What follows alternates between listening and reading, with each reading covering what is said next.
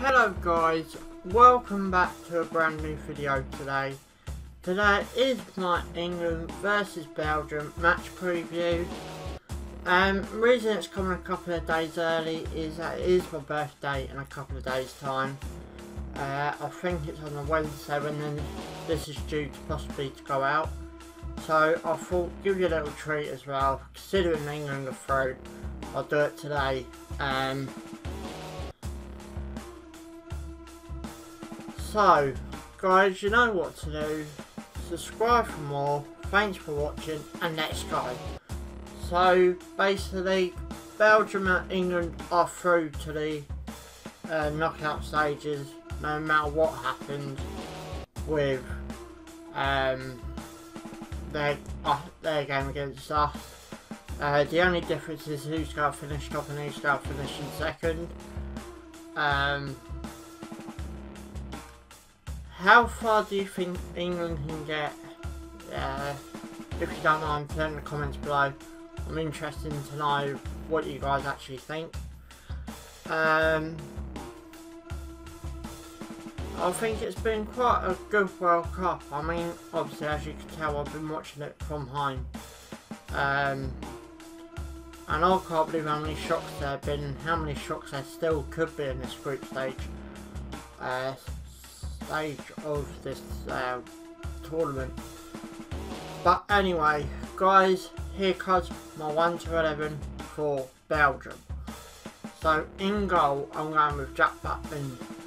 Bit of change. I don't really want to stick our first team out there. Last thing we really want at this stage is to pick up a really big injury and he's got to miss the rest of the tournament. So that's why I've gone with Jack Butland in goal. Left centre back I've gone with John Stones. Now Stones is possibly one of the only players you're going to see in this team that's possibly played every minute. Yet again, I don't want to see no one get injured at a game like this. We've got a lot more big games to come up. So I went with Stone in left centre back. In centre back I've gone with Gary Cahill. Gary Cahill has not played a minute this season, but I think he deserves a shot. You know, I don't see the point in taking players over there and not playing them. So that's why I've gone with Gary Cahill in centre back. In right centre back I have gone with Phil Jones. Yet again I don't think he's played a minute over there.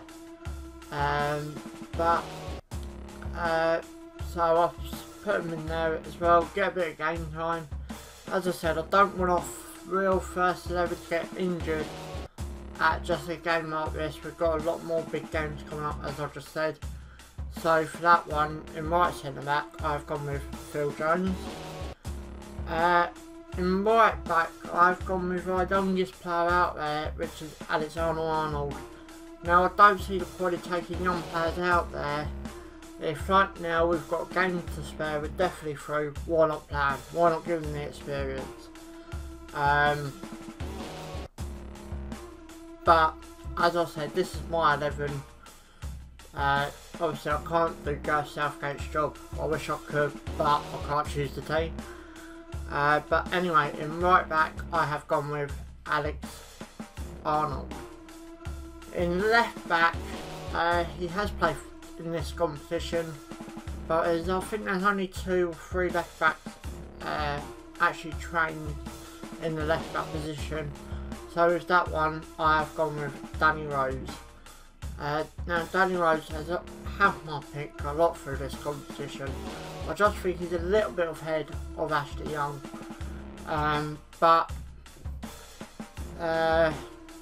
So I went in left back, I went with Danny Rose. In right centre mid, I've gone with Eric Dyer. Not played a lot within this competition, but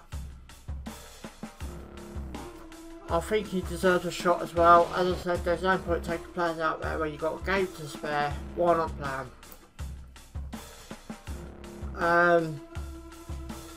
In centre mid, I've gone with Doof.